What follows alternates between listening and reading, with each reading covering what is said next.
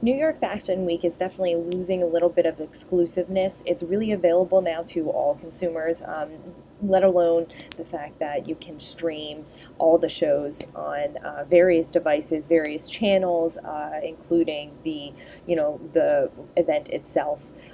But I think what's making it more accessible to everyday people is that everyone's introducing some kind of way of shopping it. There's a couple of brands now that are introducing ready-to-wear fashion, and that's not typically seen at New York Fashion Week. It's meant to appeal to the buyers, and so now all these people are being able to purchase it as soon as it's on the runway, and it's kind of just changing the game a lot for New York Fashion Week and high fashion in general.